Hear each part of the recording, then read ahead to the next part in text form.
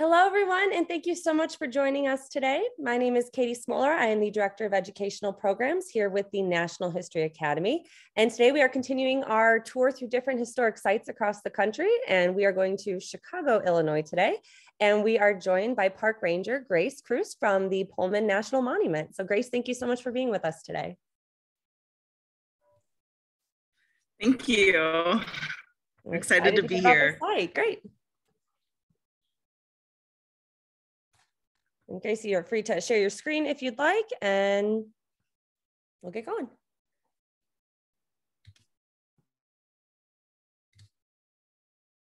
All right, everyone. So welcome to Pullman National Monument. As Katie mentioned, we are located in Chicago, Illinois. We are one of Chicago's only national park sites, and I'm excited to show you our site today. As you can see from this picture, you're seeing that our visitor center, which was in 1881, the administration building for the Pullman Company. But before we dive into that history, I just want to let you know that our site is a little unique. And starting with our sign, you could sort of tell that we are both a national park site and a state historic site.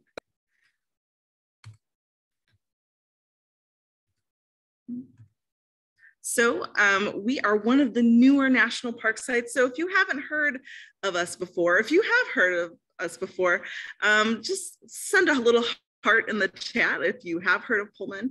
And if you haven't, well, that's why you're here. So in 2015, former President Barack Obama designated us a national park site. We are located on the far south side of Chicago. We are practically almost in Indiana. We're around 25 minutes away from the border of Indiana. And we are an urban park, and that presents us with exciting opportunities to reach a broader range of audiences, but also tell a really unique story. So we are in this administration and clock tower building. That's our main visitor center, but our monument boundaries are quite large. It's one destination with many different places. Our boundaries stretch all the way north to 103rd Street and south all the way here to 115th Street. We're around 2 miles, so we are still a pedestrian-centered monument. So you could technically walk the entire monument boundaries. But to kind of show you the little nuances of our site, everything in blue you could see is owned by the Illinois Department of Natural Resources. The National Park Service just owns the clock tower building. That's the only land we own. The other land that you're seeing is a Chicago Historic District and a historic landmark district as well. So we are based out of the first floor here of the Pullman Clock Tower and Administration Building. That's kind of one of the main iconic buildings that you could find within Pullman National Monument, besides the homes and former building amenities of the town of Pullman.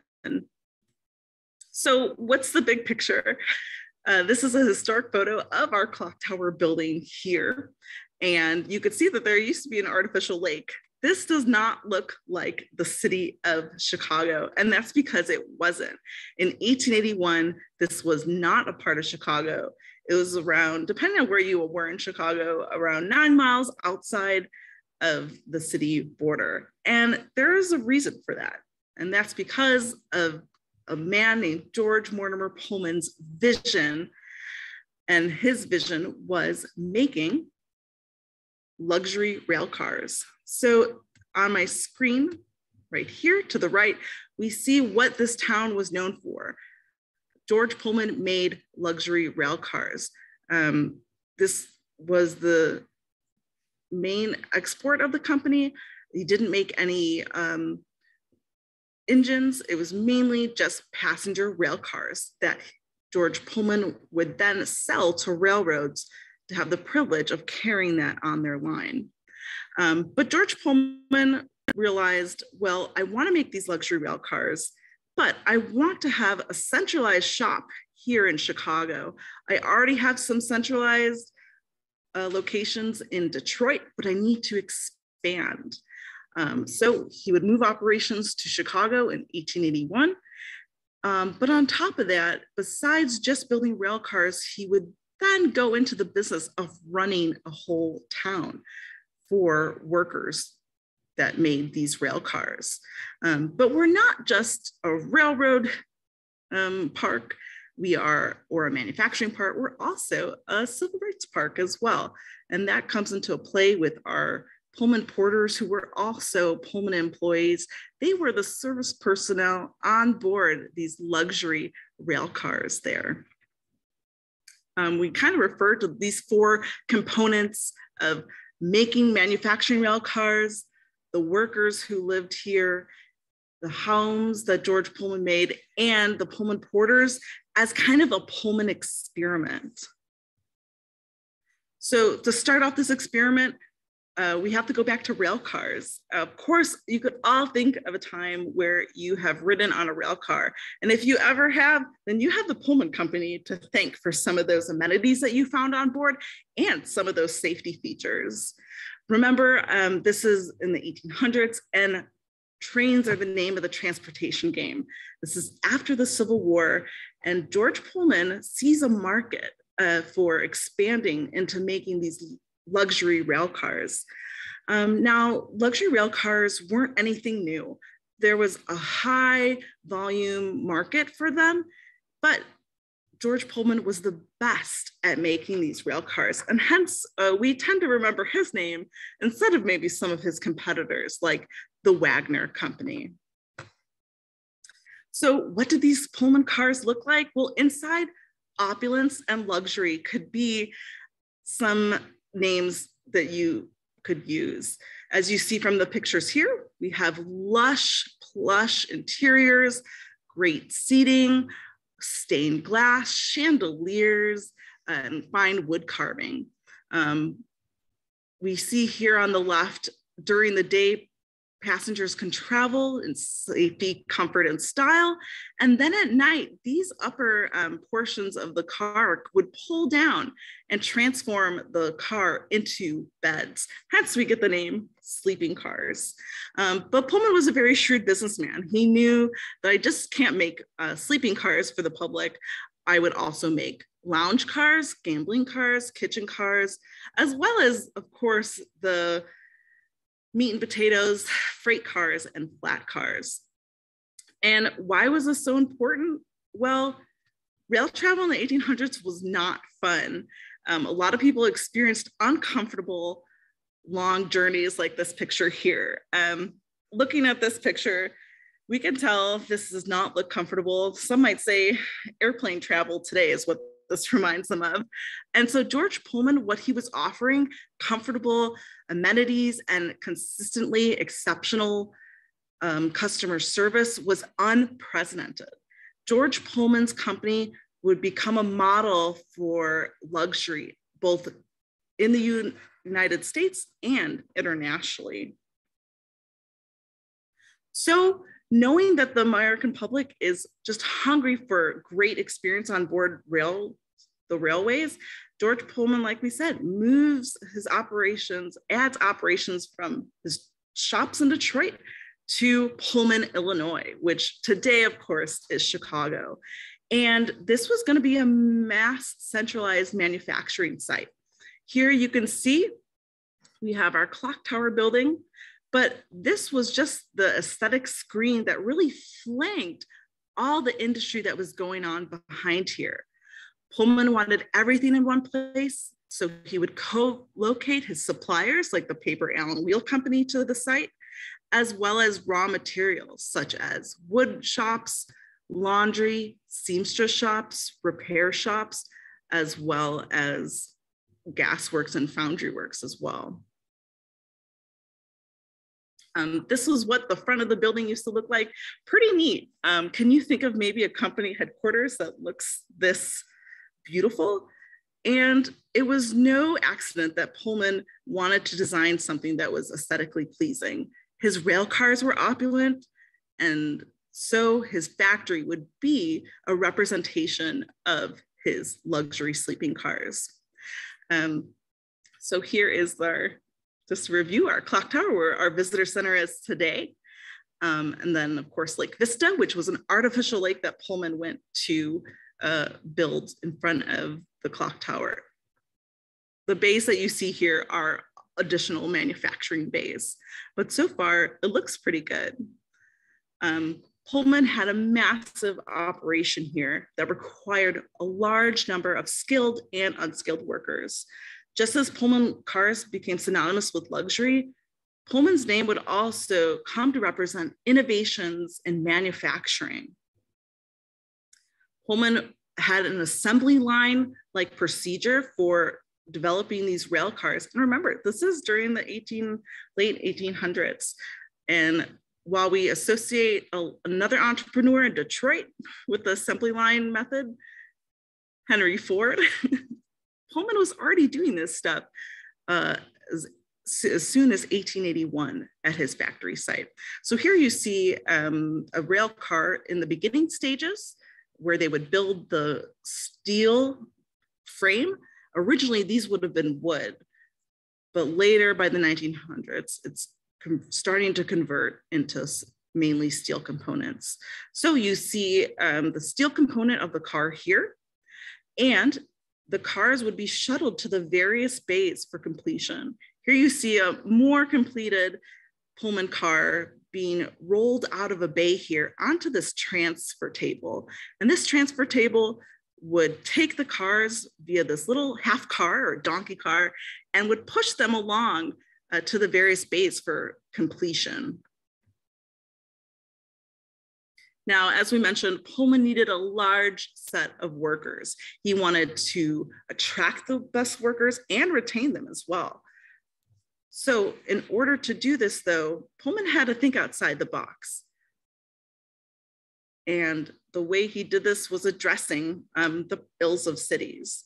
So this is a picture of Randolph Street, Chicago, 1890. It looks a little wild, it looks pretty congested. And Pullman saw that conditions of cities were negatively impacting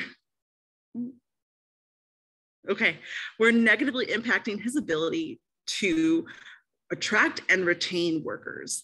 That if I give workers a great environment to live in, then they won't want to leave, and I will avoid the problems that cities have with their workers, such as worker unrest or workers feeling the need to join a union. To highlight some of those labor tensions going on during that time, this center here of Randolph Street has a statue. There's no trees, there's no greenery like how we expect our cities to look like today. But this statue is in dedication to police officers fallen in the Haymarket riot, which, as we know, Pullman wanted to avoid. So Pullman's solution: if cities are the problem, then I'm going to just build my own town. I'm already located outside of the city. There's ample space to kind of create this blank slate. Hence we say kind of Pullman's experiment to see how we can have both a blended manufacturing site with a residential area. Now, company towns aren't anything new. You could probably think of some off the top of your head, and those images might not be very positive, but Pullman was trying to do something different with his town by making an elevated environment for workers to live in. And once again, this was going to represent him and his company, so it had to be the best. So Pullman set to work, and he hired 3 architects: Solon Beeman to design the homes, Nathaniel Barrett to design the landscape, and Benzette Williams to take care of the sanitary needs of the town. No matter what type of worker you were, skilled or unskilled, executive or low wage earner, you could expect almost the same kind of amenities within the town. All homes, as you can see here, were made out of brick. They had indoor plumbing and proper ventilation. This wasn't always available to working class folks on the American market at that time. And in turn, this would attract workers from not only the United States, but internationally as well. A lot of Pullman workers were immigrants themselves from England, Sweden, Eastern Europe, Germany as well, just to name a few. So below here, you kind of get a scope of how large Pullman's town was. So I can't just build homes and have a job for my workers. I need to provide amenities. And some of those amenities were a church, a grocery store, the arcade building, which was multi-layered and was the center of their commerce district. It had a bank, post office, library, dry goods store, as well as a theater, as well as a hotel, Florence, which is currently owned by the state of Illinois, as well as green spaces. Pullman's careful planning of the town would influence later city planners into incorporating green spaces and athletic opportunities within their cityscapes. But although there was great amenities like the homes and a pleasing environment for workers to live in, there was still some tensions underneath the surface here. First and foremost, workers did not own their homes. They leased their homes from the Pullman Company. And it was here that the Pullman Company started to run into some issues of the blending of landlord and employer proved to be a tripping point. This came to a head in 1894. In 1894, Pullman workers decided to go on strike. This was because starting in 1893, as the Pullman's company was showcased at the World's Fair, the United States was entering their version of the Great Depression. So in response to this, George Pullman starts to cut wages and hours at the factory site. However, he did not lower the rents in the town. And this kind of caught workers off guard. They felt squeezed, as this kind of cartoon shows, between low wages and high rent. Pullman workers tried to approach the company and they were unsuccessful in negotiating a lowering of the rents. So left with the only choice they felt they had left, they decided to go on strike in 1894. It took them that long to make that hard decision. Because remember, this is during a depression. People are willing to take your job if you don't want to work. But the vote to strike happened nonetheless. While this could have stayed as a small local strike in Chicago and could have be forgotten about in the history books, there was another group of workers that joined Pullman employees in their strike, and that was the American Railroad Union, led by Eugene Debs. This was a new union on the block that sought to include both skilled and unskilled workers. This was a lot different from previous unions that were limited by your skill set. If you're not a engine locomotive engineer, you can't be in our union. But the ARU opened their membership up to both skilled and unskilled workers, and thus they were growing in power. So by the American Railroad Union joining Pullman workers, they said that any rail car that passed through their station that had a Pullman car attached to it, because remember, Pullman is leasing out his rail cars to the railroad companies, they would not pull any switches for it, they won't inspect it, and if one of them gets knocked off the job, then they're walking off the job as well. So you could imagine this was super disruptive. Interstate commerce is coming to a standstill. US mail isn't getting through, and people are sitting up and taking notice. We would definitely notice if the internet went down, or even when we were experiencing mail delays in previous years, you definitely noticed. So the Grover Cleveland administration was increasingly worried and sat up and took notice. They said, what's happening? Interstate commerce is disrupted, the US mail isn't getting through, and there's some violence breaking out against railroad property. This has to stop. So the Cleveland administration orders an injunction against the American Railroad Union. They tell Eugene Debs to stop striking activities. Eugene Debs did not stop, and he was subsequently thrown in jail, and National Guard troops were sent into Pullman to tamp down the strike. Who wasn't a part of the strike? Pullman porters. These were the service personnel on board the Pullman trains. And the American Railroad Union was only open to white railroad workers. However, taking that discrimination, the Pullman porters would form their own union, the Brotherhood of Sleeping Car Porters, and be led by A. Philip Randolph, would be one of the first African-American unions recognized by the American Federation of Labor. While the strike didn't accomplish everyone's goals, it did bring about some positives. First and foremost, it gave us the holiday of Labor Day and made that a federal holiday. But also, while workers didn't come out exactly successful, George Pullman didn't come out in triumph either. His health and reputation took a hit, and a few years after his death, the Supreme Court of Illinois stepped in and forced the company to divest from the town.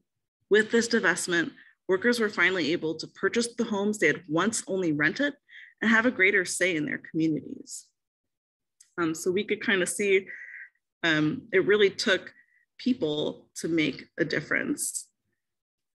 Of course, the Pullman Company did survive the strike, but as more modes of transportation became more preferred, like airplanes and cars, the Pullman Company eventually came to an end. But our story doesn't end there. In the late 90s, although the Pullman Company had closed, the clock tower building caught on fire. And while this destroyed the monument as we know it today, it galvanized people to further save and continue to tell the stories of Pullman. Hence, we get our visitor center here, and in 2015 being designated a national monument, because there was already folks here doing the work of telling the stories, like the Pullman Civic Organization, the Historic Pullman Foundation, and the Illinois Department of Natural Resources. Pullman's greatest asset are its people that continue to tell the stories that matter most here and be stewards of their national monument. Okay, so I think we could open up our Q&A session. Grace, that was wonderful. Thank you so much. I know we've got a bunch of questions. So we're going to bring on Ben Kellerholz now. He is our intern with National History Academy, and he's going to help us out with the Q&A.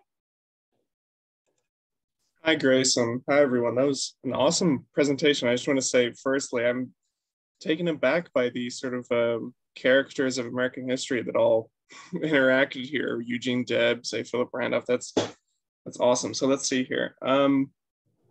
First question. What influenced President Obama to choose Pullman as the Chicago historic site to preserve?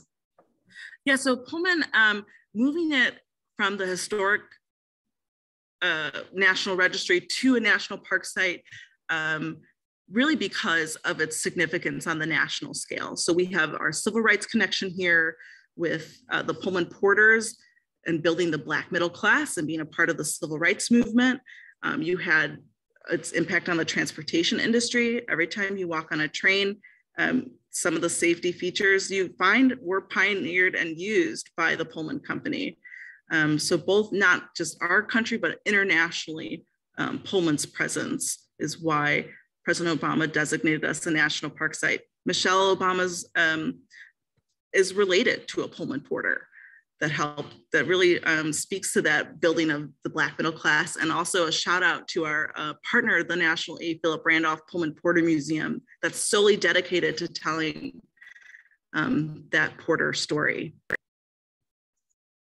Wow, yeah, and that's awesome. Let's see. Yeah, so I guess the one that's building on something you mentioned there, what is it like as a site and now an NPS historic site to talk about these diverse histories? Are people surprised, or visitors surprised when they come and they learn that all of this is there? Do you have any trouble because of how politicized history is now? How is that experience?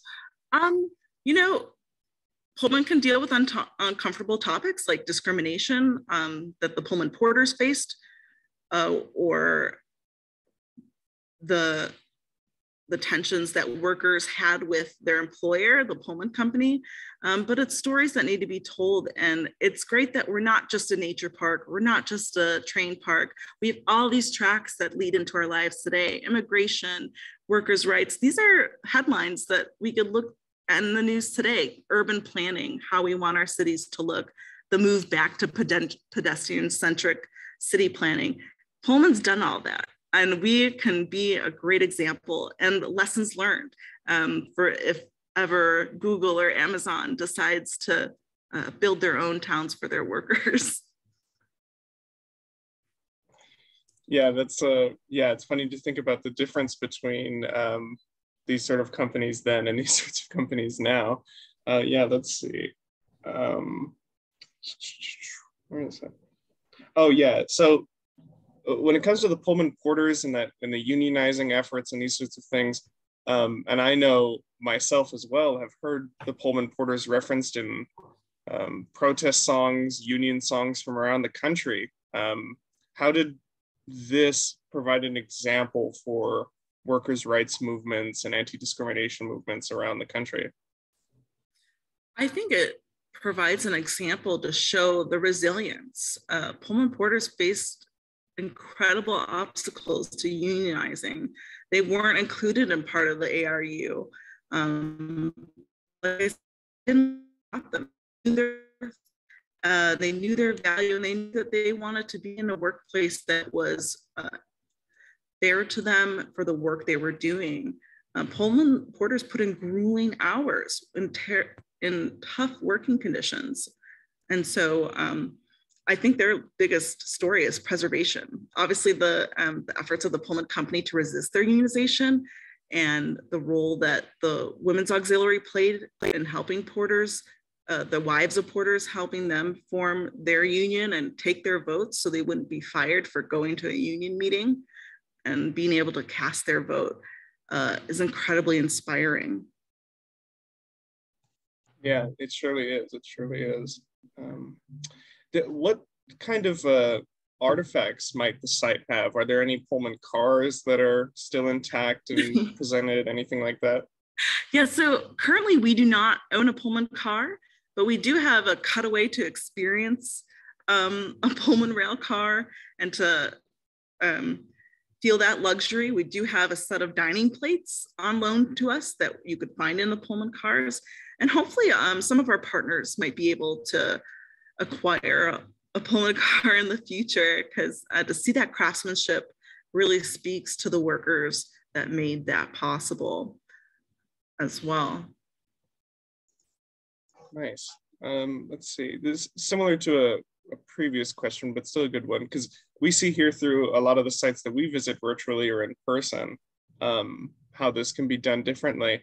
How does the site work to tell individual stories that make up a full history that account for everyone that's there, like you've touched on in the presentation? Yeah, so we are blessed to have a lot of partners help us tell that story. We have a Pullman at Home project that will feature workers, and they found worker stories, and they will showcase some of the homes in the neighborhood, because a lot of the neighborhood does still have a lot of the original homes and buildings. So allowing for that space for our partners. It's so heartwarming to have so many stakeholders that care about the monument and want to see it succeed. I hope did that answer your question? Yeah, I think so, yeah. Well, that might be it for questions from the chat and such, but we always like to end with asking our great guides at these sites, maybe how you got to where you are, and if you had any advice for someone who's interested in having a job like yours. Of course. So I started, of course, volunteering. Our volunteers give so much to our parks. And so I started volunteering in college, and I realized that this is something I want to do. Of course, there's a lot of different pathways. You don't have to have a degree in recreation management. Of course, mine's in history and environmental education. But I've worked with amazing coworkers that have such diverse backgrounds. My coworker, I could think Amber, who has an archaeology, preservation, public history degree, as well as my coworker that has her doctorates in English. So it just as diverse as our national park sites are, so too can your experience level be. National parks need all sorts of people, from law enforcement, visual information specialists, to interpreters like me that help tell the story. So there's really, I would say, volunteering and just trying to connect either virtually or in person with your national park, because you might not live close to a national park, but reach out to them and see what kind of virtual opportunities they have, as well as in person. Great. Thank you so much for joining us today and sharing all that with us. We truly, truly appreciate your time. Yeah, thank you so much. And looking forward to visit in person.